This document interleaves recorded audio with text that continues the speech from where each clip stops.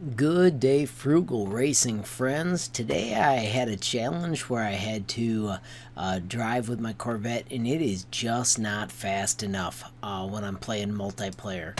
So if I look back, my best car is the Lamborghini Asterion that I got free. So right now I'm going to put all my effort into obtaining cash so I can upgrade it via the tuning. Right now you can see that I have done nothing. You can see that it does cost quite a bit to upgrade it, so I'm going to probably use the mastery trick I showed you the other day, where you can get free upgrades by completing the mastery levels with any of the cars shown in that picture. Unfortunately, the only car that I have in Class A besides the Lamborghini is the Corvette, and I'm already to number 11, and there are no free ones.